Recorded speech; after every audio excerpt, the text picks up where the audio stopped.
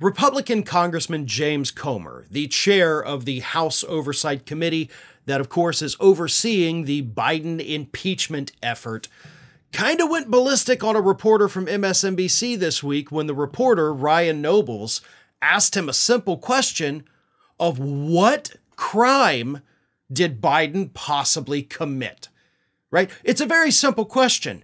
And it's a question that if you're looking to impeach the guy for high crimes and misdemeanors, as the Constitution calls for, then you've got to at least have something. You've got to have an inkling of some sort of crime that may have been committed. So Nobles pressed Comer, what's the crime here? Now, this is how the conversation started. Nobles said to Comer, quote, "There was no evidence that Joe Biden did anything." And then Comer jumps in and says, "He got $200,000 from..." And before he could finish, Nobles just cut him off because that's total BS. It was a loan he gave to his brother that his brother paid back. So Nobles jumps in and says, "What did he, as a public official?" And Comer jumps back in. He says, Jim Biden said, "No, listen, you can defend Joe Biden all day long." And then he said, "You're part of the liberal media. You can be on his legal defense team. Kevin Morris would probably play your legal bills." And Nobles, getting a little annoyed at this point at Comer, said, "What specific action did he take as a public official, an elected public official, that if you have that evidence, present it?" And Comer snapped back and he said, "Calm down. It's okay. It's okay." So Comer was asked a very simple question. You're investigating President Biden for allegedly committing crimes. What crimes are you investigating? And Comer, as per usual, cannot answer. He tried to dance around it and say, well, he loaned his brother $200,000 and his brother Jim paid him back. There's literally nothing illegal about that. You can loan family members money. You can loan people money. Anybody. Doesn't have to be a family member. And they can pay you back. That's not a crime at all. But that is where Comer immediately went because that's all he had. And then when the reporter kept pressing him, Comer had the audacity to try to gaslight the reporter. It was like, whoa, calm down. It's okay, buddy. You're getting worked up. Like, no, the reporter was not getting worked up. You insulted him, called him a part of the liberal media, suggested he should join President Biden's defense team. You were the one who needed to calm down. But you were trying to gaslight the guy into thinking that you weren't overreacting, but he was. Because you have nothing, Jim.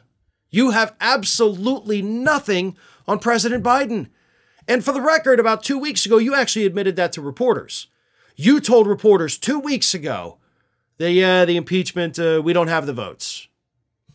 So why are you still doing it? I'll tell you why. Because James Comer is not actually trying to impeach President Biden.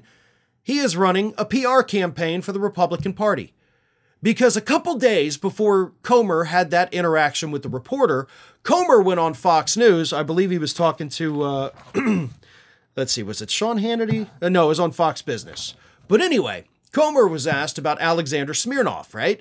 The FBI informant that has now been arrested twice for lying to the FBI and, of course, basically working as a propaganda tool for the Russian government. But Comer doesn't buy into that story. Oh, God, no. So instead, Comer is out there pushing a new conspiracy theory that the FBI did this intentionally. Here's what Comer said on Fox Business.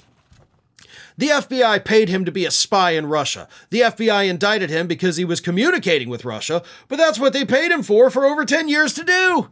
I don't know anything about Smirnov, but the circumstances around his indictment and his rearrest and the changing of the original indictment by Special Prosecutor David Weiss is very concerning, because everything that I've had to do with the FBI has been very suspicious throughout this investigation. The trust level that I have with the FBI is zero. Smirnov was not arrested at all for communicating with the Russians. He was arrested for lying to the FBI. So, just so we're clear on that, Jim, it wasn't because he talked to the Russians. It's because he lied to the FBI. And, oh, I don't trust the FBI, he says. Really? The FBI is still being run by a Trump guy, Christopher Wray. Not to mention the special prosecutor that you attacked there, David Weiss, was also a Trump appointee. So you're attacking two Trump appointees in order to push your idiotic conspiracy theory that the FBI is trying to make all this happen to make the Biden investigation go away. You can't name a single crime, and you're resorting to pushing conspiracy theories to defend your actions, and all of that tells me you got nothing, and you probably won't ever have anything.